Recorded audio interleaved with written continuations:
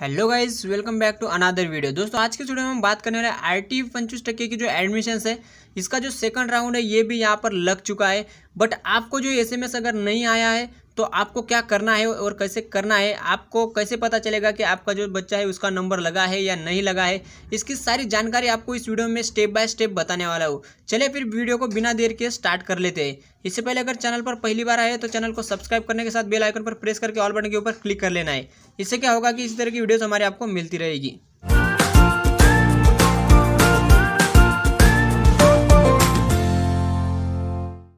दोस्तों 19 मई को जो है यहाँ पर सेकंड राउंड भी लग चुका है और इसमें अगर आपको एसएमएस नहीं आया है तो आपको कैसे पता चलेगा आपका नंबर मतलब बच्चे का नंबर लगा है या नहीं, तो ये मैं अभी बता देता हूँ। तो सबसे पहले आप लोगों को क्या करना है, अपने क्रोम ब्राउजर में जाना है, मतलब कि गूगल के ऊपर जाना है और यहाँ पर सिंपल टाइप कर लेना है RTE 25%। मतलब ये जो वेबसाइट है मैं आपको वीडियो की डिस्क्रिप्शन में भी दे दूंगा।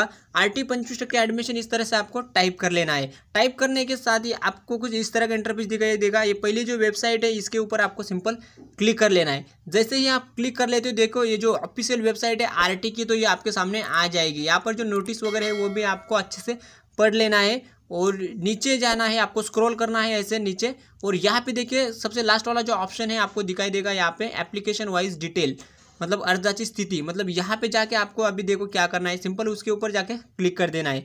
जैसे ही आप क्लिक करते हो तो कुछ इस तरह का इंटरफेस आपको आ जाएगा, एक बॉक्स यहाँ पे खुल के आ जाएगा और यहाँ पे सिंपल आपको एप्लीकेशन नंबर यहाँ पे डाल देना है। मतलब कि आपने जो फॉर्म फिलअप किया है उसके ऊपर एक ऊपर के साइड में जो है, लेफ्ट साइड में या फिर राइट साइड में जो है एक एप्लीकेशन सीरियल नंबर मिलता है जिसकी जो शुरुआत है 22AU से होता है। वो जो नंबर है यहाँ पर आपको सिंपल टाइप कर देना है। जैसे कि हम यहाँ पर टाइप कर लेते हैं। यहाँ पर टाइप करने के बाद सिंपल आपको ये जो गो का बटन दिखाई दे रहा है इसके ऊपर ऐसे क्लिक कर देना है। जैसे ही आप क्लिक करते हो यहाँ पे देखिए कुछ इस तरह का जो डिटेल्स है यहाँ पे आपको दिखाई देगा। अगर आपका बच्चे का जो नंबर है लग चुका है तो यहाँ पे सिंपल स्कूल का नाम वगैरह दिखाई देगा और जो यहाँ पे देखिए type regular selection yes allotted yes, अगर नहीं होता है सिलेक्शन तो नो होगा यहाँ पे, बट यस है तो इसका नंबर जो है यहाँ पर लग चुका है। स्टेटस एडमिटेड और यहाँ पर डेट दिखाई देगा। मतलब यहाँ पे आपको समझ में आ जाता है कि आपका जो स्टूडेंट्स है इसका जो नंबर है लगा है या नहीं लगा है।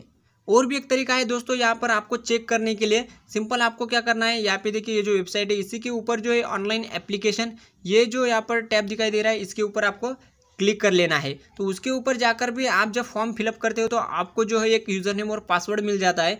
वो यूज़र नेम पासवर्ड यहाँ पे आपको टाइप करके लॉगिन कर लेना है और लॉगिन करने के बाद जो है उसमें जो है एक टैब होता है अलॉटमेंट या फिर एडमिट कार्ड। लॉगिन करने के बाद तो वहाँ पे जाकर आप चेक कर सकते हो। अगर अलॉटमेंट लेटर आ जाता है तो इसका मतलब हुआ कि आपका जो नंबर है बच्चे का वो लग चुका है, और अगर नहीं आता है तो इसका मतलब कि नंबर नहीं लगा है। तो इस तरह से जो है आप चेक कर सकते हैं कि आपका जो बच्चे का नंबर लगा है या नहीं लगा है। आई होप कि आपको सारी जानकारी दोस्तों समझ में आ गई होगी। फिर भी अगर आपको कोई डाउट्स कन्फ्यूजन होता है तो कमेंट करके अवश्य पूछिए, मैं अवश्य रिप्लाई देने का कोशिश करूंगा। चलिए फिर मिलेंगे ऐसे ही अपडेट के साथ नेक्स्ट वीडियो में। तब तक के लिए जय हिंद।